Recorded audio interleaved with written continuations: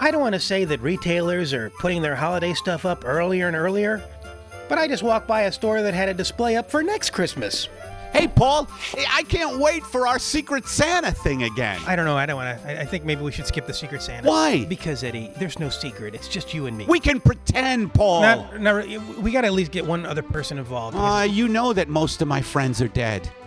If you want your Santa to really be secret, I'd advise putting it on the Fox Business Channel. LOL, Frank. Emoticon with tongue sticking out. WIWD. Wish I were dead. I love mistletoe. It's poisonous, you know. Is it? Yeah. That may explain the cancer. Oh, hey, speaking of cancer, I have a Christmas song. Great. I can't wait to see it. I'll be the girl who's always dancing on a table. I'll be the girl who has to whisper in your ear. Started to pass out by 10, wake up, throw up, start again. Maybe it's the thought that counts. I just want a 40 ounce. I know you're listening, Santa. Don't act like you can't hear me. I wanna drink my way through Christmas. I'll take a whiskey and a beer. I wanna drink my way through Christmas. Have some fun, then zero out the year. Alcoholism, a holiday tradition ever since God got the Virgin Mary hammered and knocked her up. Everybody knows the story of three wise men. One brought frankincense, one brought myrrh, and the third one brought gold. I gotta believe that the one that gave him the gold was like, all right, here, but this is for your birthday and Christmas. I'll tell you who the real wise man was. The guy who invented the mistletoe belt buckle.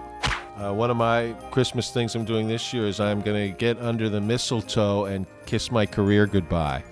You know, kissing under mistletoe has just been a great tradition in my family. We really love it. I've seen the Christmas photos of you making out with your mom. Well, in fact, I just posted them. Yeah, well, if you're under mistletoe, you have to adhere by it. And the fact that me and my mother took the relationship to the next level is something that my psychiatrist thinks is cause for my holiday depression. I've always considered the holiday season the World Series of depression. I think it would be a lot more fun if the people fighting the war on Christmas used bullets. La la la la la la la lol. Now, do you get a tree? Do you get a real tree, Eddie? Do you put up a fake one? I do like to get a real tree, and what I do is that the axe that my father used to dismember my mom is Okay, still... Eddie, I think we know where that's going. What? Well, as interesting and funny as our comments are, I'm sure yours are even funnier. What's your status update?